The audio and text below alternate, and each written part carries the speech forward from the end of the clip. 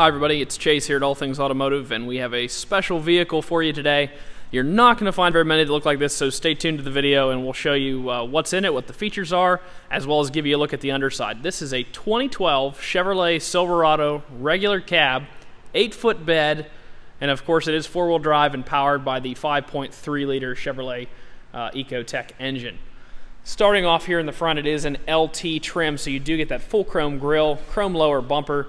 Of course, the previous owner did add this nice little bug shield here. It's going to help protect the nose of the hood here.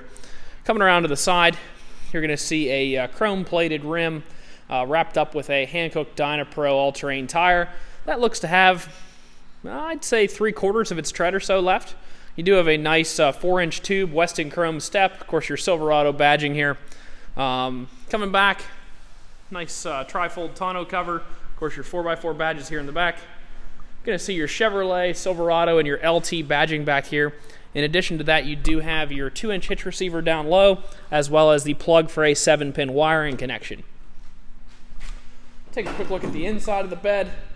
Drop-in bed liner. Of course, your 4 standard tie downs, one inside of each one of those holes there. Continuing up to the front, it's a regular cab truck here, so just have your power windows for the front doors there, as well as your power locks and mirrors. Jumping onto the inside, you do have a manually adjusting lumbar support, manually adjusted back tilt, and manually adjusted forwards and backwards there on the base of the seat. We did go ahead and put our All Things Automotive rubber floor mats in here to help protect the floor. Truck did not have floor mats in it when we traded it. Jumping in here, you're going to see your center console. You have your 3 cup holders, of course, some more storage in there. Looking at these keys, we actually do have 2 keys for the truck. I'm not sure where the other one is.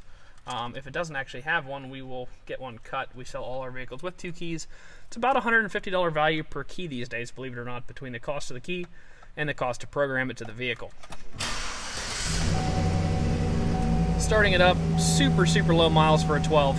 63,131 miles on it, so it is out of its powertrain warranty based on the time it's been on the road and on the miles, but we have options to add an additional 10 years or 100,000 miles of powertrain coverage or bumper-to-bumper coverage, whatever suits your needs, back to the vehicle if you're concerned about that.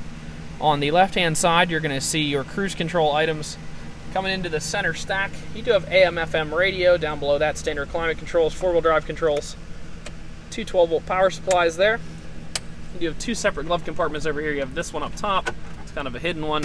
And then, of course, the one down below. You can see your books in there. Take a quick look at the Carfax here. So no accidents or damage. It has had 2 owners. It was first owned as a rental vehicle way back in 2011, and then it was owned personally in the state of Pennsylvania for the rest of its life.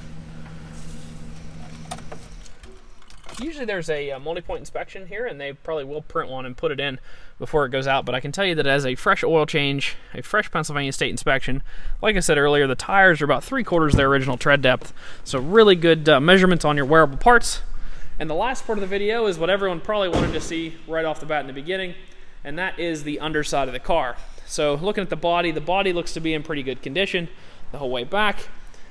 The underside of the vehicle